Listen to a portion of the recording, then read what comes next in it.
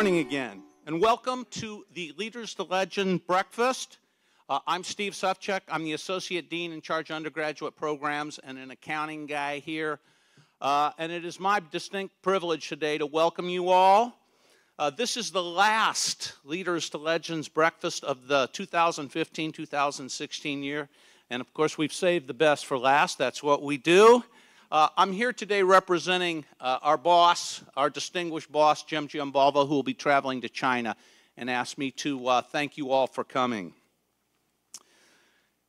Christina is a physicist. Let me introduce her first, and then maybe tell you a little bit about her. Actually, I should have given you her name, although I know you're here to see her. This is Christina Lomasney. Please welcome her.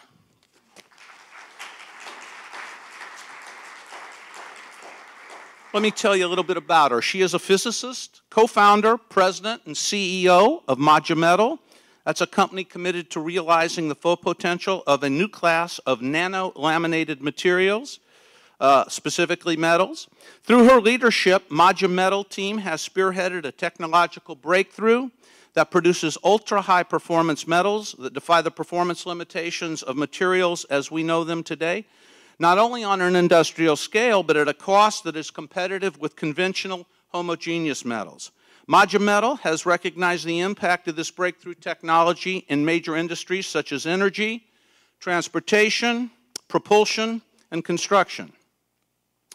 Others have actually recognized Modumetal for the importance of their work. In fact, in 2012, Modumetal was selected as one of CERAWeek's Energy Innovation Pioneers. In 2013, Modumetal was named among the most innovative companies in the city by Seattle's Museum of History and Industry.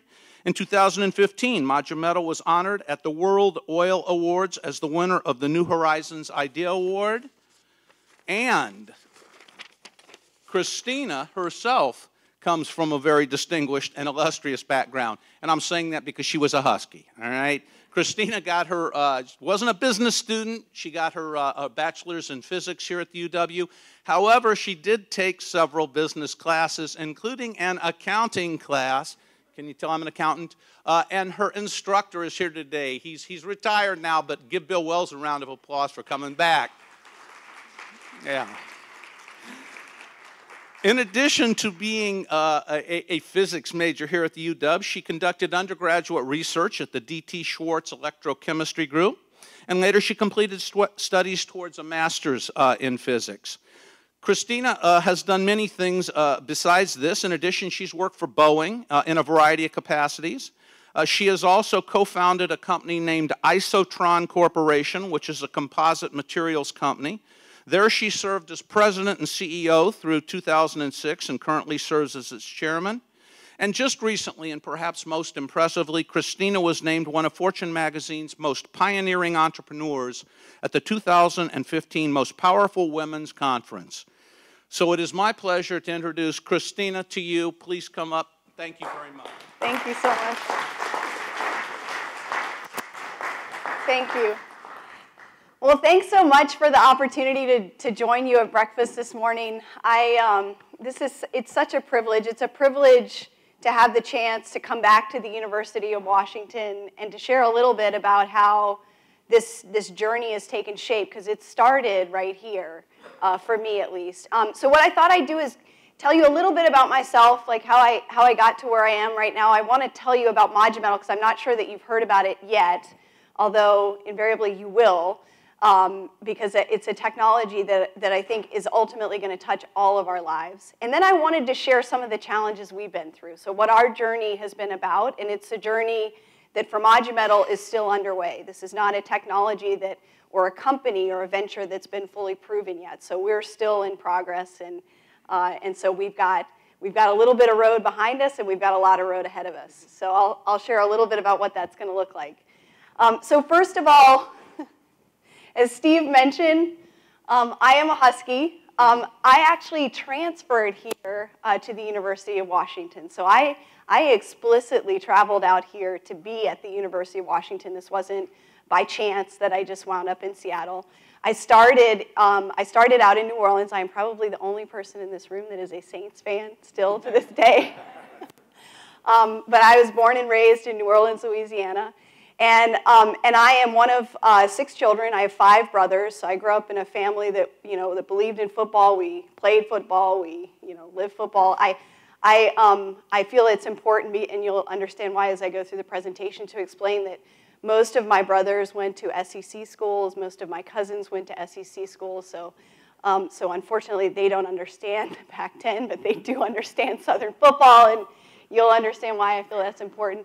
But this is what my life is about. My family, the boy that I've chosen to spend my life with, and Modumetal. And it's really that simple. If I wasn't doing Modumetal, I added a little picture in the corner there just to share with you that that's probably what I would be doing. I think I would be a professional water skier. And that's my fallback plan, although there really isn't a fallback in all of this. So what is Modumetal? Modumetal is a metal, and it's a material that's really redefining the way we think about metals. So metals are bulk materials, and they have certain characteristics that are associated with them. And the performance envelope of that metal defines what we're capable of doing today with parts, with products, with things that we drive, with airplanes that we fly, with engines that we produce. It's really the limitations of materials that limit our imaginations when it comes to products. And what we're trying to do with Modumetal is redefine the way we think about materials. We make what's called a nanolaminated alloy, which means we produce layered metals, kind of like metallic plywoods. And by that simple shift in architecture, we can do dramatically different things with metals. So we're effectively creating interfaces in materials. And if you think about metals and sort of what they're made up of, you start to appreciate the significance of that. So a metal is made up of something that has a chemistry to it and a microstructure to it. And those are the only 2 things you can control in a metal that affect how it behaves. So what you put in the soup and then sort of how you heat it up and cool it down, it's a lot like, making a cake in your kitchen. If you use slightly different chemistries, you're going to get slightly different outputs. If you heat it up and cool it down differently, you're going to get a different microstructure and you're going to get different performance. And that's basically all you can control.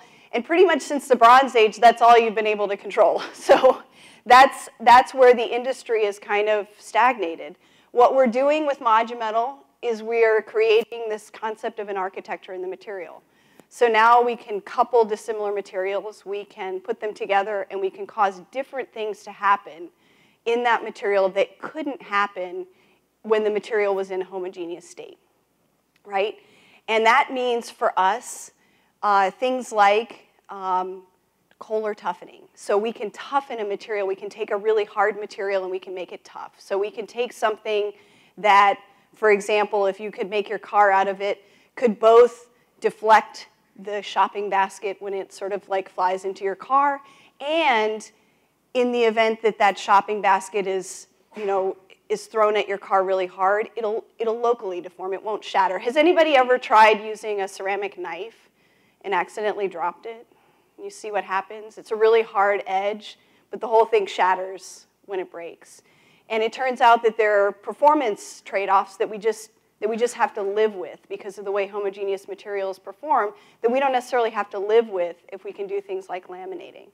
We can change the thermal conductivity of a material, for example. So the lowest recorded thermal conductivity of any fully dense material that has been recorded in history was for a nanolaminated material.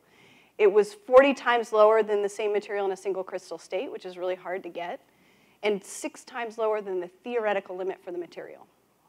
Right? And so these are things that we couldn't imagine as possibilities when we were just thinking about homogeneous metals, right? It's unfathomable that you could achieve something that defies the laws of physics. Of course, it turns out the laws of physics didn't take into account lamination by virtue of just this kind of architecture. It turns out we can dramatically change the corrosion performance of a material by galvanically coupling metals, which in most applications is a really bad thing. You don't want to couple 2 dissimilar metals together generally, right? One will corrode the other, and all bets are off. But it turns out we can control that in these laminated materials, and we can take something like zinc, which is the most commonly used corrosion-resistant material in the world. It's about a $30 billion market. And we can make a material out of zinc that lasts 20 times longer.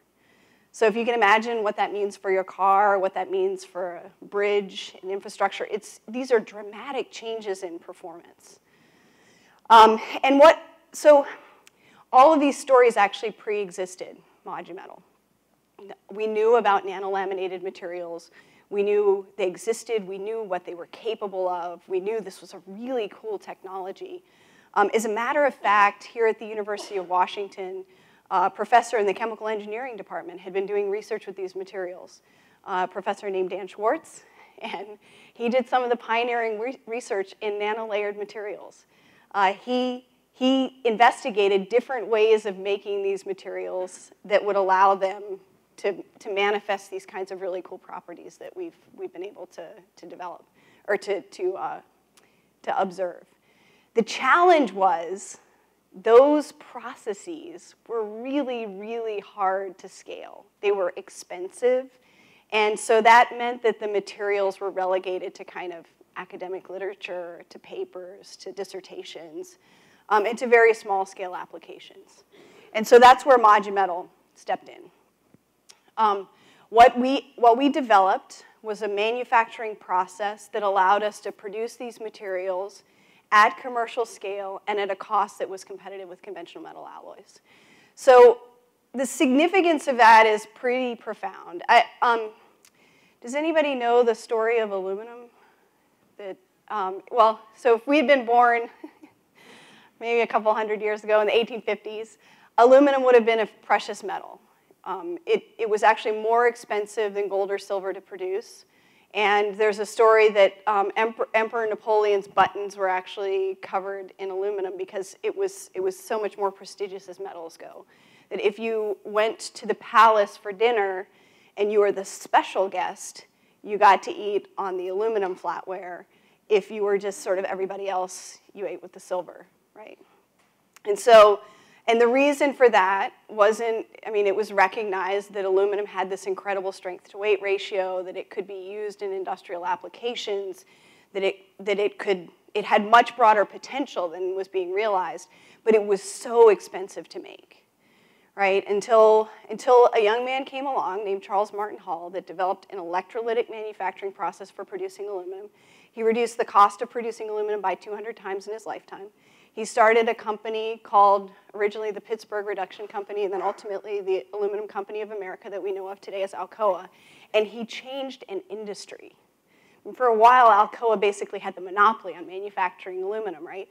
And if you think about it, there are entire industries that are really important to our own region that wouldn't exist if it hadn't been for that manufacturing process, right? Can we imagine what would have happened to the aerospace industry if it hadn't been for aluminum, right? We'd still be flying around in cloth airplanes. I don't really think steel would make for a very energy-efficient material to fly around, right? So, it's a really big deal. And that's essentially what Modumetal brought to the nanolaminated materials market, was this ability to produce materials now in a cost-effective way that we couldn't produce before. And so, And so that's where we are with the Modumetal story. I don't know what happened to my slide here. Oh, yeah. So what that means in terms of industry, I'm just going to go through some of these quickly, is also pretty dramatic when you think about economics. So when we talk about materials that can dramatically change their thermal conductivities, then we start realizing engines that can run hotter. So today, a turbine cannot run hotter than it does because the materials it's made of will start to melt. We use something called a thermal barrier coating to try to reduce the conductivity of a turbine blade so that it can survive that really hot environment. If materials could operate at higher temperatures, we would be able to run those engines hotter, and we'd be able to run them more efficiently. And with the kind of performance characteristics I mentioned that are possible with nanolaminated materials, you could reduce greenhouse gas emissions by a quarter just by virtue of operating those gas turbines at a higher temperature, right? It's a dramatic shift in performance, and it's a really big impact. when you start thinking about high-strength materials that are strong and tough at the same time, you start realizing that that means that from a safety standpoint, I can achieve the same safety level, but I can do it with less material, right? So for a car or an airplane, that means better energy efficiency as well. It means better safety. And so all of a sudden, we start seeing dramatic shifts in those kinds of markets as well. And then when you start talking about corrosion, there was an interesting report that actually just got updated about a month ago from the National Association of Corrosion Engineers that estimates that as a nation, we spend about 4% of our gross domestic product addressing corrosion. So just on corrosion, right? Just trying to address the effects of corrosion on infrastructure, on automobiles, on major industry, we spend 4% of our gross domestic product. So imagine what we could do with that money if we could extend the life of some of those corroding assets by 20 times. The NACE team also estimated that we're going to have to spend about $5 trillion, right, over the next 7 years just trying to rehabilitate our existing infrastructure because of corrosion-based degradation. And if anybody's familiar with what's happening in Flint, right, Michigan, that's a corrosion phenomena. We're seeing the effects on health now as a result of corrosion. I don't know if anybody heard about what happened in the Bay Bridge about a month ago. There are pieces of the old part of the Bay Bridge that are now falling down, and they're discovering that that's because the infrastructure, the corrosion resistance infrastructure underneath the concrete is actually failing. And so these are big deals. They affect our lives. They affect our infrastructure. They affect trade in our country as well as just, you know, sort of the infrastructure itself. So yeah, this is a technology that could have a very big impact. And when you think about what materials-based technologies mean to us as a civilization, you start realizing that when you see shifts like this, where materials can do things that were not possible before, and can do that in a cost-effective way, we not only see economic opportunities, but we see transitions in civilization. So it's interesting that we actually define transitions in civilization by the materials of manufacture. Right? There's the Stone Age, and there's a Bronze Age, and there's a Steel Age, and you know, I would argue someday there's an Aluminum Age, and then now this is like the Nano Age, and it's going to be all about Modumetal, right? So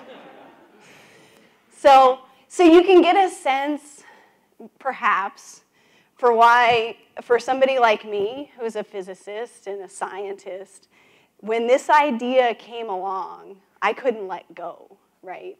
The genesis of the Modumetal idea was actually an internal research project in another company that I ran. So Steve mentioned I had a company called Isotron. I co-founded with my dad.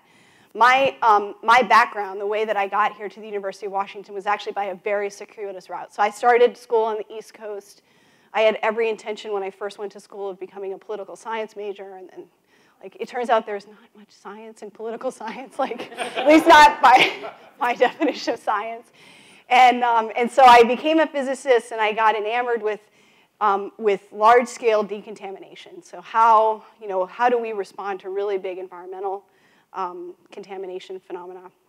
And of course, where do you go if you have that kind of obsession in life? But Russia, this was the aftermath of the Chernobyl accident, so I actually went and did an internship in Russia and worked on large-scale remediation of soil and groundwater in the aftermath of the Chernobyl incident.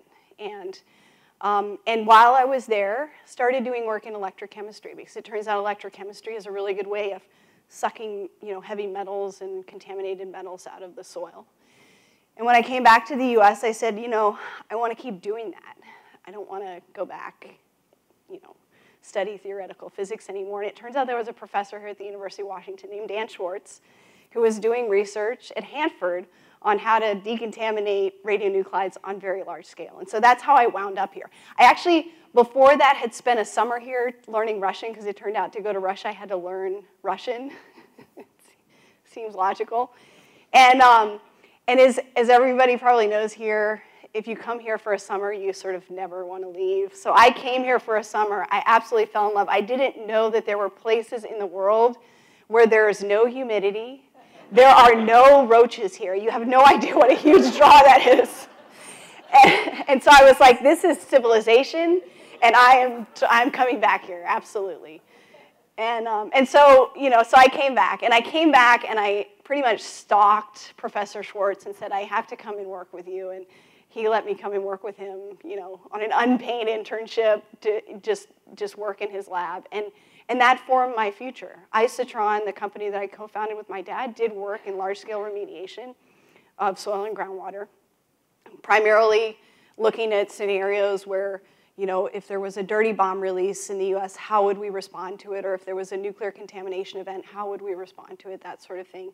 And it was inside of that company that one of my researchers came up with this concept for Modumetal. We were just doing research on the side. We had a rule that we could spend 10% of our time doing something totally outside of our core competency, right? Just really to foster kind of creativity inside of the team. And so this was one of our 10% projects. And when we discovered that, you know, this was possible, we said, oh my gosh, this could change the world.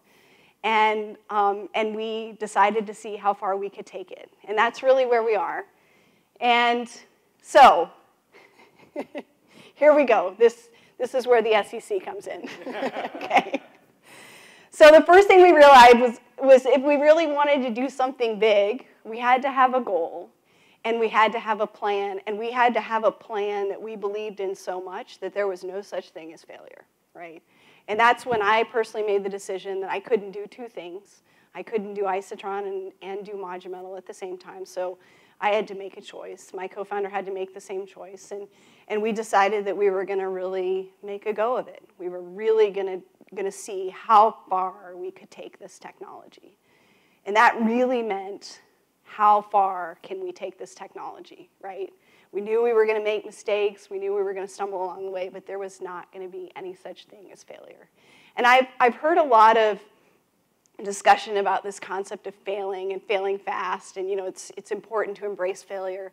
And I think failure, the definition of the term, is different for different people.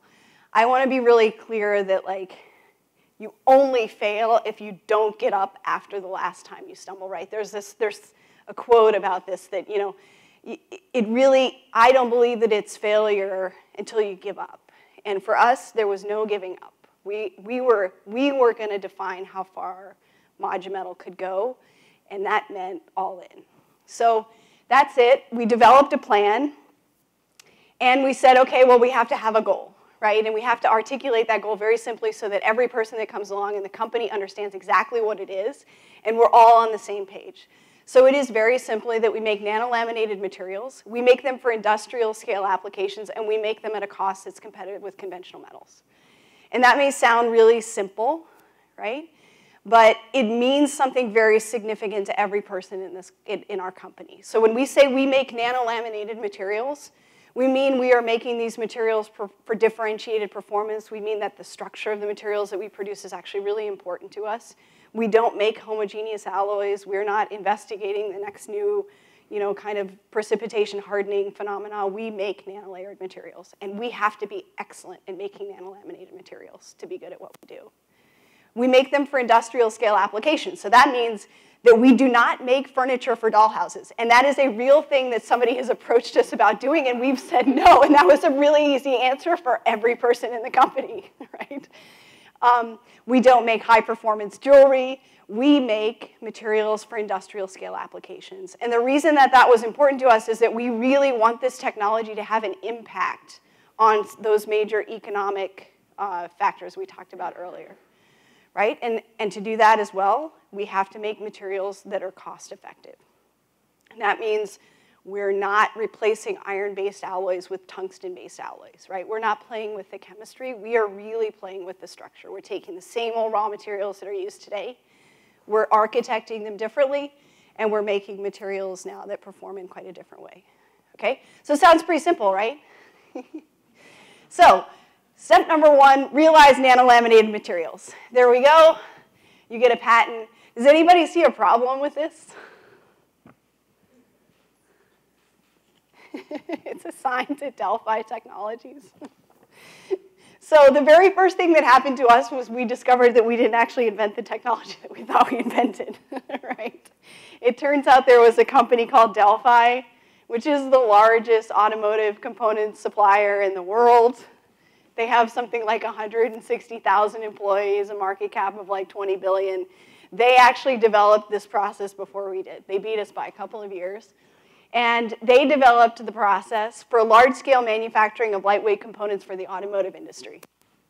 So we looked at that and said, shoot, this is a problem, right? But again, there wasn't going to be failure for us. Like this was not going to be defeat. So it turns out that at the same time we're starting the company, Delphi is going through bankruptcy, right? And what are the I mean, you talk about luck. Like, okay, that was pretty lucky. And so we approached the bankruptcy court, and we made a ridiculous offer that we'll only ever tell that story, like, you know, after we go public. But I don't know why this keeps doing this. But yeah, I mean, so we bought it. We bought the patent. So we now own the patent. We actually own the portfolio, the technology, and that got us to step one, right? So we could realize these nanolaminated materials. It turns out it was even more complicated than that because Delphi had developed the technology, and then subsequent to them, the Department of Energy had started researching with their process and had developed a whole class of alloys. So we actually had to go on an acquisition spree. And Delphi was easy. The Department of Energy buying patents from the Department of Energy took us 3 years. So we had a group of investors, WRF was one of our investors, that took a risk with us, that said, hey, we really think these guys can do this, right? But there was you know, question as to whether the IP portfolio was even going to come together. So that first one, you know, wasn't necessarily a given. And the next was industrial applications, and you look at that and you say, okay, well that's a pretty broad definition, right? It turns out that when we first got started, there really wasn't any such thing as industrially relevant nanolaminated materials. So I talked a lot about what had been demonstrated with nanolayered materials. Most of it had been demonstrated for the purposes of some kind of academic dissertation. And most of those phenomena, Kohler toughening and phonon scattering and materials and galvanic coupling, had been proven in model systems. So they weren't industrially relevant alloys. They were like copper-nickel alloys and nickel-iron alloys and things that you would never actually deploy in the field, but you could prove some kind of basic phenomenon with. So we actually had to go out and develop the materials and prove them out in specific industries. And so we did that all across the board.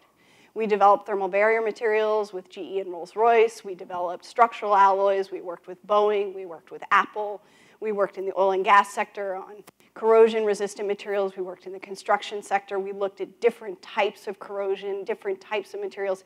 We did a lot of contract research and development, and we developed a whole portfolio of alloys. And it was great. We had a team of really phenomenal researchers, and we were doing contract research and development. We actually generated revenue doing these kinds of collaborative research projects. And then we realized, Dan Rosen was my first board member, and he said, Christina, let me tell you something. You're afraid of starvation. You need to be afraid of indigestion, right? You cannot be excellent at a lot of things. You have to be excellent at one thing and earn the right to do all the others. And so we had to go through a really tough process as a company of focusing, right? Of really narrowing down exactly what we were going to do in terms of product development, in terms of bringing this technology to market, in terms of bringing it to industrial scale, because there was absolutely no way that at the time, 20 people were going to be able to take over the world by taking over the entire world all at once. And so that was really hard. We actually had to downsize the team. We had to focus our technology, and this all sounds very thoughtful and like there was a natural progression to it. It was pretty disruptive to us to have to say, put that technology on the shelf. As a researcher, you get really attached to your baby and to its capabilities and its potential. And so, but we had to do that as a company if we were going to realize that vision and that mission that we had set out to achieve. And so we did. We basically downsized and said, okay, this is going to be all about corrosion, right? And that's still a really big thing. Remember I said, I think 4% of the gross domestic product of the United States. So it turns out that corrosion means different things to different people. And so we even had to focus further, and we had to look very specifically at places where we could realize that vision of being cost competitive. We had to look at places where adoption was most likely because corrosion was defining an industry, and we decided to focus in on the oil and gas sector, on corrosion in what's called topsides corrosion, so basically marine corrosion, on fasteners, on tubulars, and on pumps and valves. So very, very, very narrow. So we started out with sort of this really broad view of let's develop the technology. You know, if we build it, they will come, to we are very specifically going to serve the need of this industry, and that's what we do today. So somebody asked me earlier if we make commercial products. If you go on our website, you can buy nuts, bolts, screws. That's what we make. And it probably doesn't sound all that sexy, but it's really, really sexy. Like, it turns out that we buy a lot of bolts, right, as a nation, and they corrode. And there's a lot of labor involved in replacing bolts in industrial environments. And so if we can do nothing else but realize that 20 times performance in this one industry, we can make this company successful, right? And so that's what we do. We make fasteners. It turns out we make some tubulars too, so if you go on the website, you can also buy tubulars, but they're very specific to the oil and gas industry, so I doubt that you will want to be putting those in your backyard. But if you have a deck project, best screws in the world, right? And so that was going really well. It turns out there's a lot more challenge to just this focus than I'm letting on, because these are industrial markets that have been doing the same thing literally for hundreds of years. So I mentioned the most commonly used corrosion-resistant alloy in the world is galvanizing, which is zinc.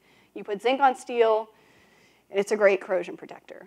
And there's an ASTM standard for corrosion protection, ASTM A123 or A153, depending on what you're coding.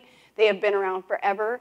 If you go and participate in an ASTM standard meeting, you'll find out that there are a whole bunch of lawyers that sit in on those committees that are there to protect market share, right? They don't want new technologies to get introduced. So we now have the challenge of introducing these new technologies into markets that have never done anything any different for literally 100 years. Zinc has been around for a really long time.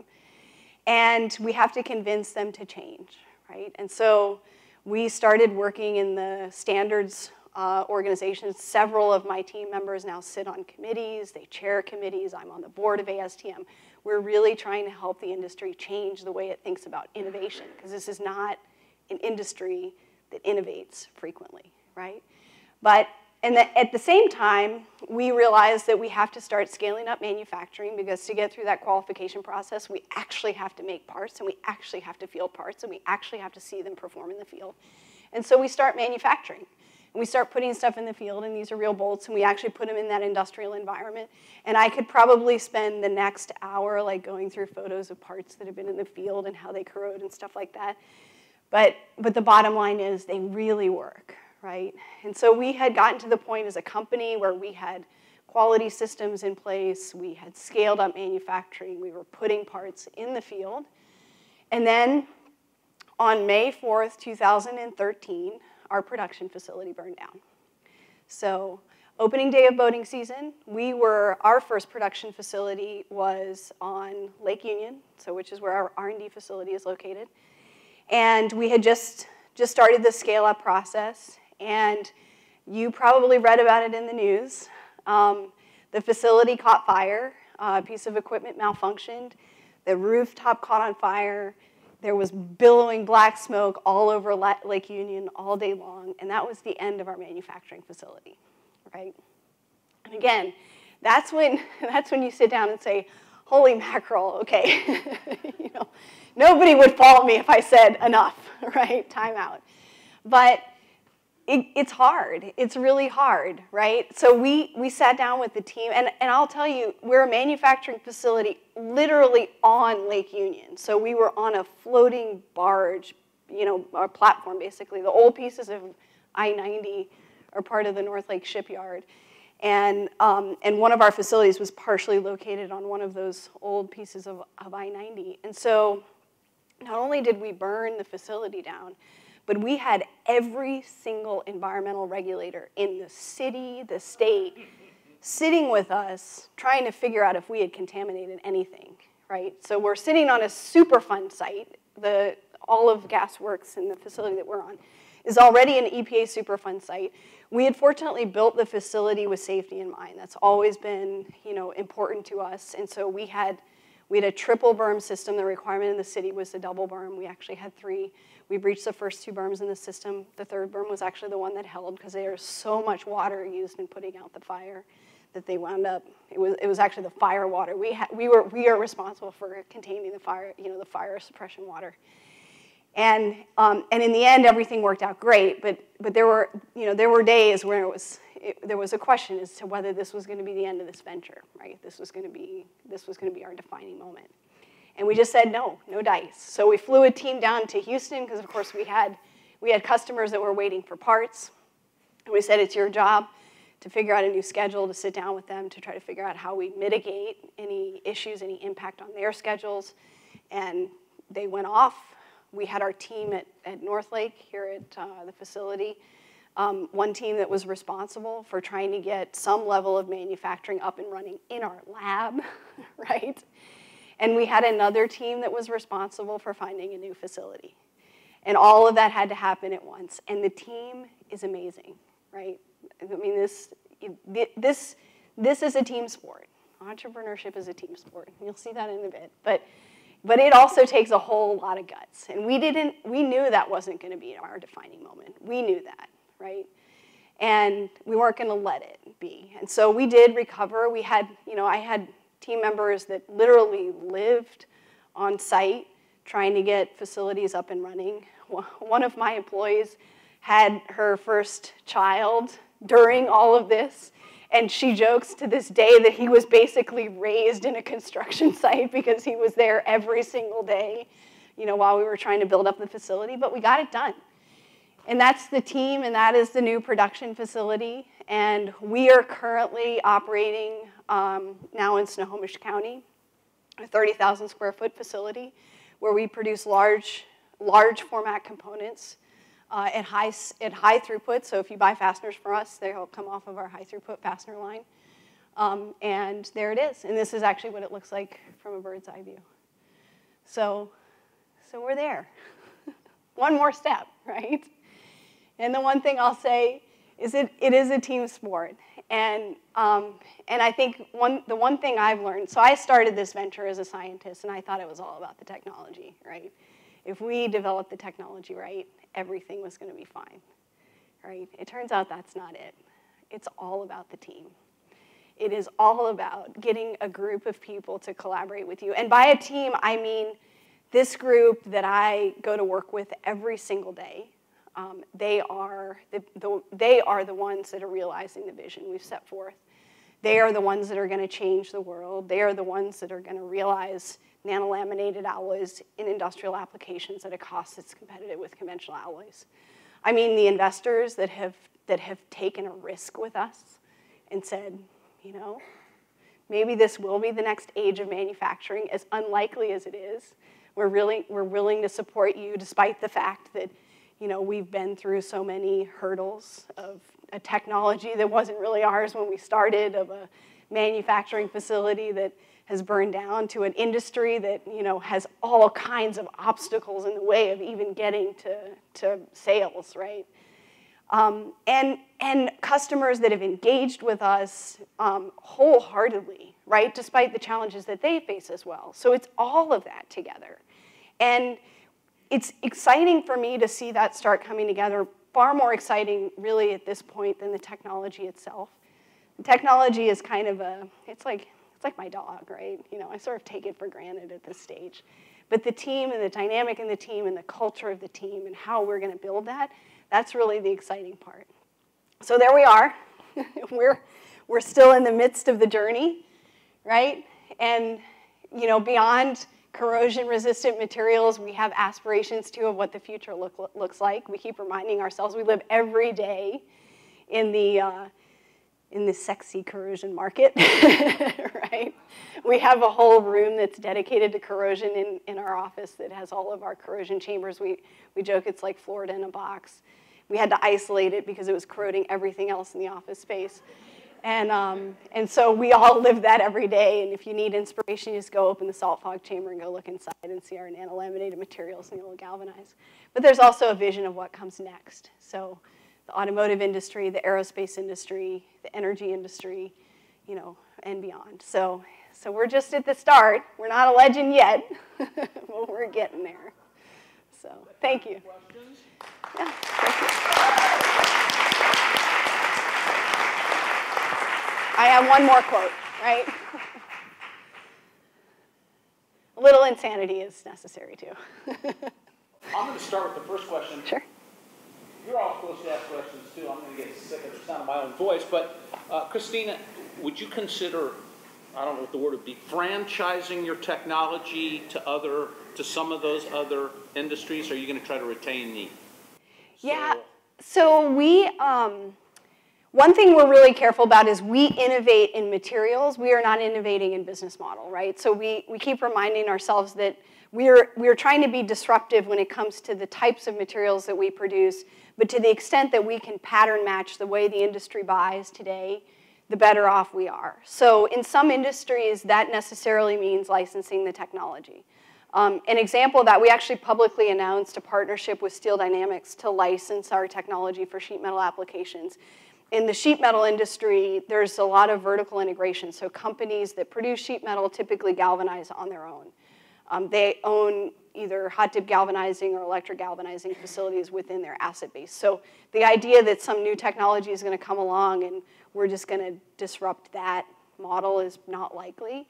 And so we actually will, in that case, necessarily license the technology to companies that are already electric galvanizing or hot dip galvanizing. So yeah, so there are different ways of ruling the world, right? Sometimes you have to partner to do it, so we're all for it. Professor Wells. Bill, do you see yourself at some point in time in the future becoming a public company as opposed to a privately held company? And if you do, when do you expect that? And can we buy stock? Yes. So before I answer that question, I want to tell a little story about Professor Wells. So I came to the University of Washington to study physics, as I mentioned, to study with Professor Schwartz. And I will say, I wouldn't be here today if it weren't for Bill Wells, right? I wouldn't be doing what I'm doing. I would not have been in a position to start a company if it hadn't been for Bill. I have actually had other engineers that wanted to start companies, and we've been very supportive of that. And I've told them all, you have to take financial accounting, and if you can find Bill Wells, go take that class. Okay, because you really have to learn how to read an income statement and a balance sheet, and you have to know what it means. I learned so much in that class, and I will say, and I'm not just saying this because you're here, I wouldn't be able to do my job if it hadn't been for that class. I would have been lost. So for the students that are here, if you're thinking about starting a company, a technology company, the technology is important. The accounting is essential. So thank you very much. In terms of going public, we have investors that want to generate a return on their investment, right? And so we recognize that somehow we have to achieve liquidity for our investors. And for what we're trying to do, it's highly unlikely that we're going to get acquired by somebody and realize the kind of value or return the kind of value we want to return to our investors. So that means there is a high likelihood that we would go public. That said, we want to stay private as long as we can. It's hard anymore for companies to really grow when they're public and really make the kinds of investments we will need to make in growth as a publicly traded company. That doesn't mean that you can't. It just means that, you know, as an entrepreneur, I sort of want to kick that can down the road as long as I can. But then I think Loretta's like, yeah, okay, sooner is better. So, yeah. Can you give some background on what you've done for fundraising, what the time frame around your different rounds has been, and at what point you expect to actually break even? I'm assuming you're not today. Yeah, so we're not. We just actually just announced that we raised a round of financing last year, and we're still building out manufacturing. So we're basically, you know, growing and building out the manufacturing base as we're trying to build our sales. So it means that we need the cash in order to be able to reach that break-even point. We started out back in 2007. We raised angel financing. So our first round of financing was an angel round. We don't disclose like total round sizes. I think people pull documents off of the SEC website and they make estimates, so I'll let them make the estimates. But just in terms of the progression, we raised an angel round of financing, and like I said, that was actually even before we had secured all of the intellectual property. Our next round of financing, we raised it over a period of time, largely around this kind of focusing period. So as we transitioned from doing contract manufacturing or contract research and development and started moving into sort of the focused product development, we raised more financing then. And now the financing that we just recently raised is more about product deployment. So it's about building out manufacturing facilities. I will mention, I mean, I've got lots of great challenge stories. We started raising our round of financing in early 2014, or late 2014 rather, right before OPEC made their announcement, so it was before November. And our primary target market was oil and gas industry. And I think actually I jinxed the industry because I made the statement as we were getting ready to raise the financing, like there's a lot of risk in our venture because of the specification challenges we face. But man, there's no risk in this market. I mean, it's just, you know, like, there. And then we raised the financing in like the worst possible condition for the market that we were targeting. And again, that was another one where it was not really clear if we were even going to get that financing to close because we're focused on growing in an industry that is like, you know, basically fallen off the map. And we wound up raising that financing with a lead investor out of Silicon Valley that was our very first choice. Like they were the ones that we really wanted to have participate in the venture, which it's a group called the Founders Fund. And then a lot of our customers, so Chevron, BP, ConocoPhillips, and two groups out of the Middle East actually invested in the company as well. And they were all groups that had been customers of our products and then, you know, basically decided to become equity investors. So it wound up okay, but it was not a pretty process. Yes? I'm curious as to your choice to invest in an industry that you said is inherently resistant to change, rather than an industry like aircraft industry, which is always embracing new technology and looking for new ways to be lighter and faster. And when you talk about the turboprop applications, you talk about the strength applications, the corrosion, it just seems like it would have been possibly more natural. And I don't know if there was a barrier that I'm not thinking of. Yeah, it's all a matter of perception. So we actually went through and did analysis of adoption cycles for different industries. So there are two things. First of all, the aerospace industry, while it is an industry that embraces technology, it embraces technology exceedingly slowly. So in fact, it would have taken longer to get qualified as a material solution within the aerospace industry than in the oil and gas industry. But the other thing that was important to us, and part of the reason that in any industrial market, we are dealing with spec-based sales. So the issue is that all of these industries, aerospace, automotive, oil and gas, you name it, like construction, they're all spec-based sales. And it's the spec process that takes the longest. And it's the spec process where there's a whole lot of protection around the specification, because that is basically where market share gets preserved.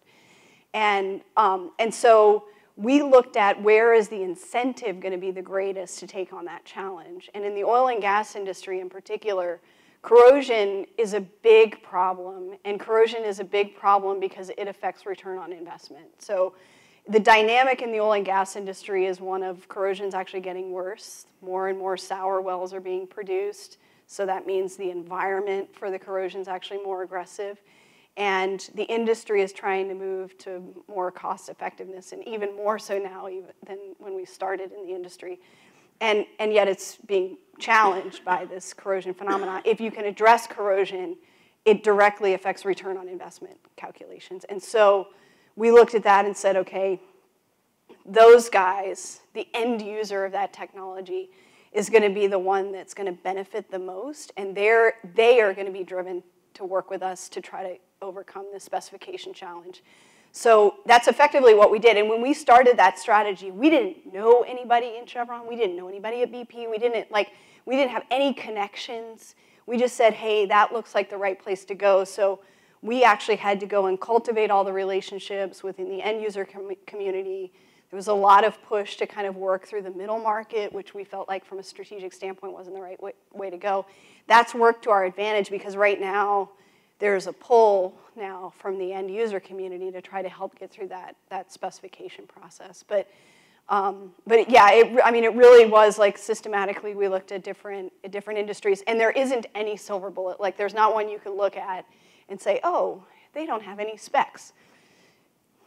It doesn't happen. The good news in that process is that once you're on the backside of the spec process, it's actually a bigger barrier to entry than like any patent we could ever file for, right? So there's an advantage to it on the backside, but getting through it is a pretty painful process. So. I have a question about just how you handle conflict internally. So Steve Jobs, Bear Bryant, very iconic, very strong leaders, right? So where does the buck stop? And when there is a conflict, deciding about markets or technologies to pursue, how does that play out internally in your team philosophy? Really good question. Very timely question. It's hard. That part is hard, right? On the one hand, we are one team, and we all have to be together in the vision, in pursuing the vision. We have to believe in it, and so forth. But at the end of the day, entrepreneurship and corporate ventures are not democracies, right? There's one person that's in charge. And that's a lonely job, right? I mean, I started this company with my friends. We were all peers. We were buddies. It was very different kind of dynamic. And it's different now. It's very different now.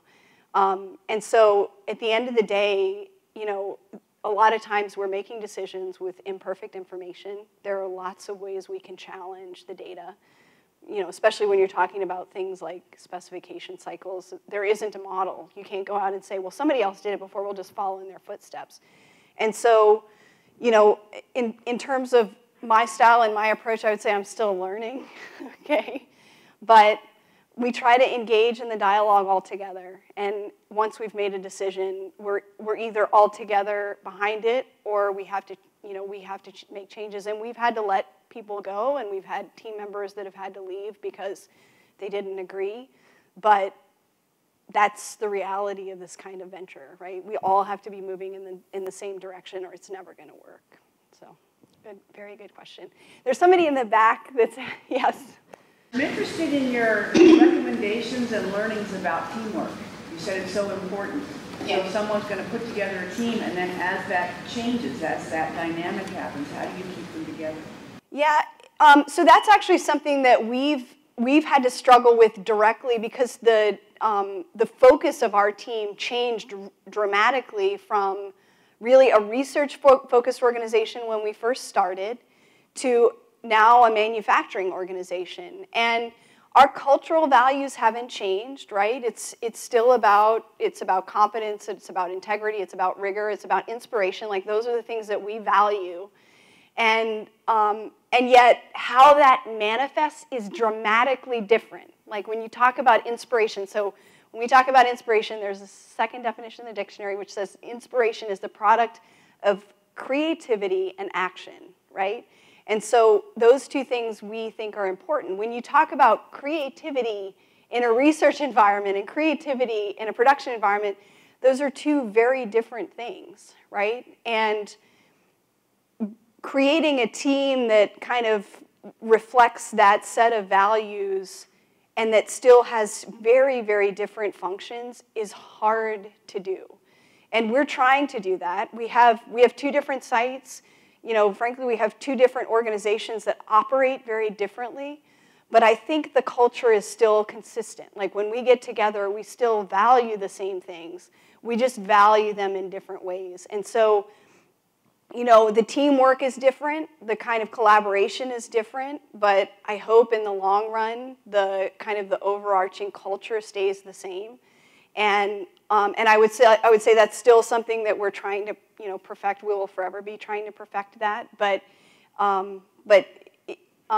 this is a long-winded way of saying there's not one answer to that question. It really depends on how the teamwork is manifest. But defining what the culture means to the, you know, to the company and what it really is, and staying true to that is absolutely critical.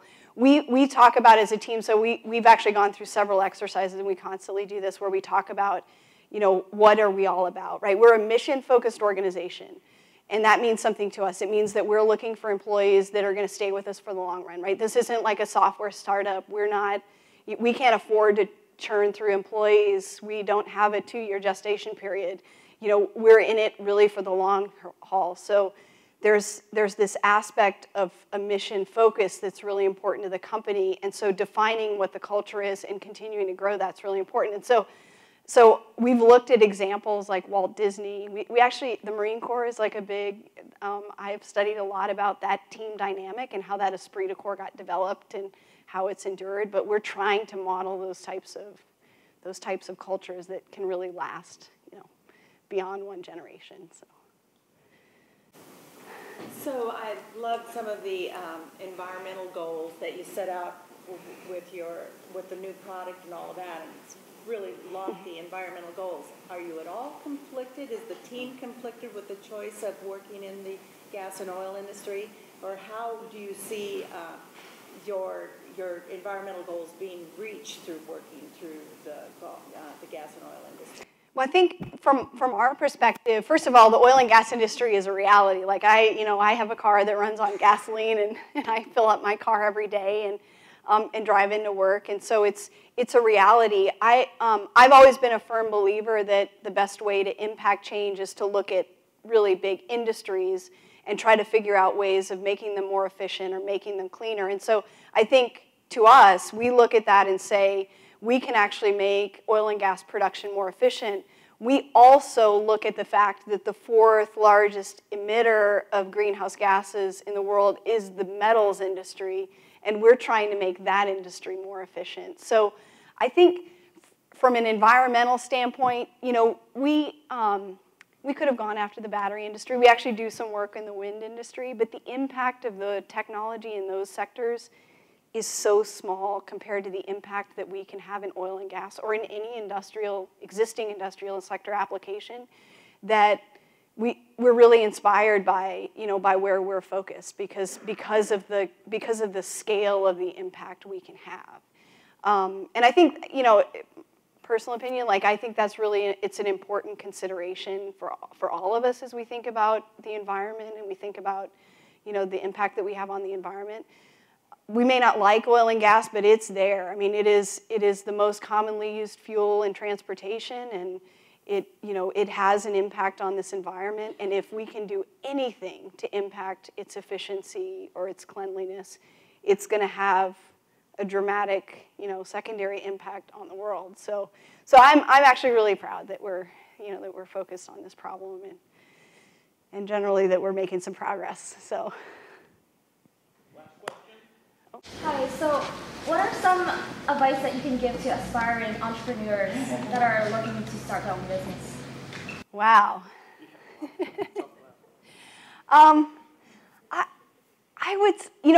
So first of all, I didn't start this company because I was aspiring to become an entrepreneur, right?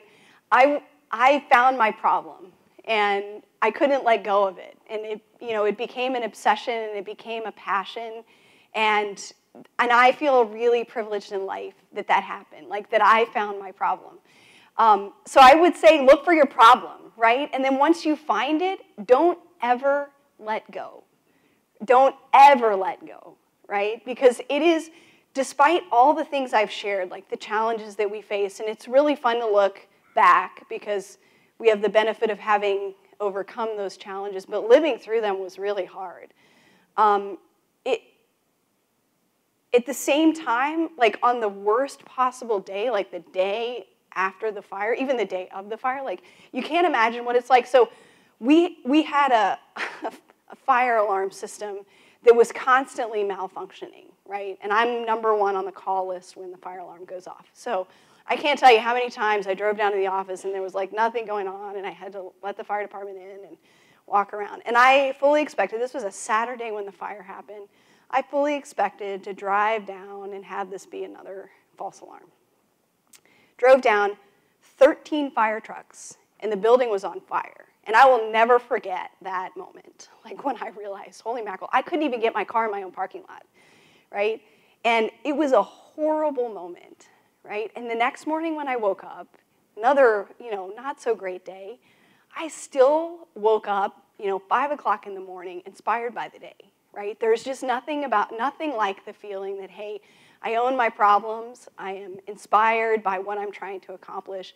And I think, when you find that problem and when you find that passion, you'll know that, right? And you should not let any challenge stop you once you've figured that out.